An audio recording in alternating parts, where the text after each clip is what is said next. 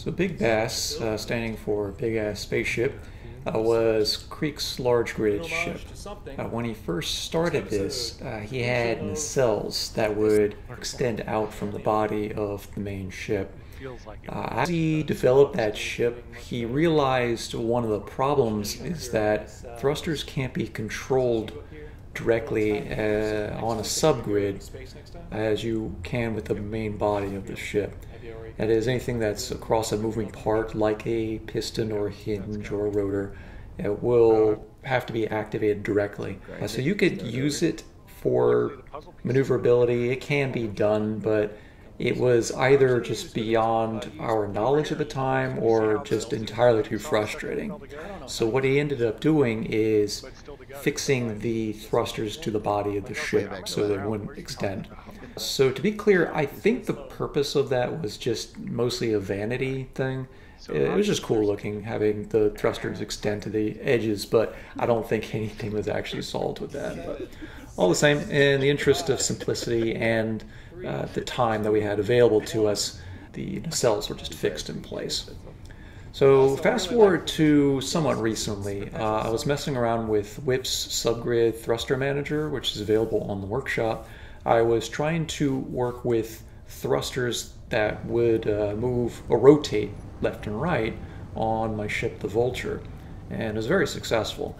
Well, I was thinking about this and realizing that I could probably apply this to the old Big BAS ship from the Space Minglers series. So I gave it a shot. And indeed, it does work. Not only can you extend the thrusters from the body of the ship as intended, but one of the problems with Big BAS as it was that you had to fly it vertically. It was really kind of bonkers.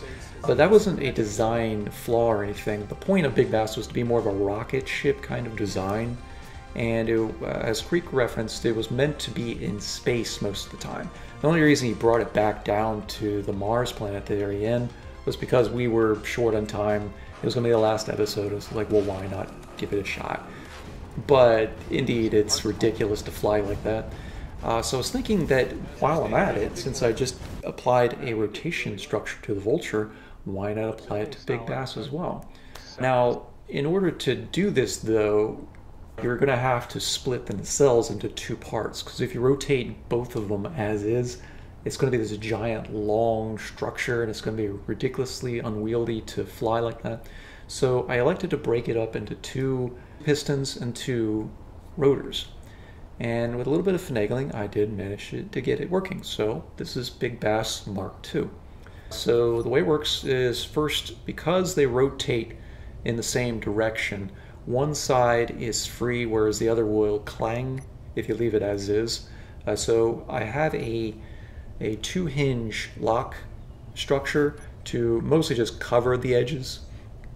So you unlock that, and then I extend the nacelles to either side, which, by the way, is not actually needed for any part of this, because at no point do the nacelles actually touch the main body of the ship.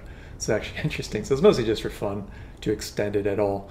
But in any case, then you can start the rotation by turning the rotors on and then setting reverse on those rotors. This, by the way, is a logic that I got from Splitsy. He was referencing the proper way to handle movement set, which is you have the braking and the torque all the way up, and you keep the block on and off. That prevents it from being odd in movement. So that's what's going on here. Then after you have them rotated, you just retract them back into the body. And so I've covered up some of the vacant holes that creates on the sides of the two halves of the nacelles.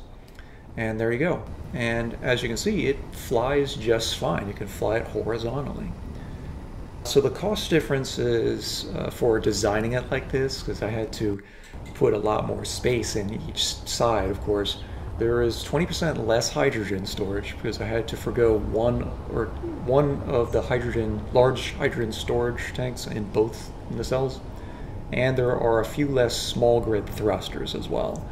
Not a huge deal, but that is the difference. Additions were that because Creek was short on time, There were some blocks that were not finished on Big BAS, so I finished those for him. I added some ion thrusters, mostly for supplementary thrusting capabilities. They're not really going to get too much out of these ion thrusters, but it does keep it stable in space. And door sensors, just because I couldn't be bothered to be constantly closing doors behind me. Beyond that, I didn't change much else. I wanted to keep things to the original essence of Big BAS. All I was really trying to do is apply this nacelle thing. So that's why there's really no horizontal landing solution, nor is there any ramp getting out of the ship, like I have been applying to a lot of my ships recently. So this is pretty much all I was going to go with Big BAS. So for workshop inclusion, I do not have permission from Creek from this. Even though I made the Mark II changes here, I do not own the original ship structure. So if I get permission from Creek, I will modify through the description of this video, and y'all can get it from the workshop that way. So just check back at a later time. Otherwise, I am going to upload the Vulture attack ship. So if you want to just have the general idea of how this works, it's applied on the Vulture as well, so you can get the idea there. All right, thank you all for watching.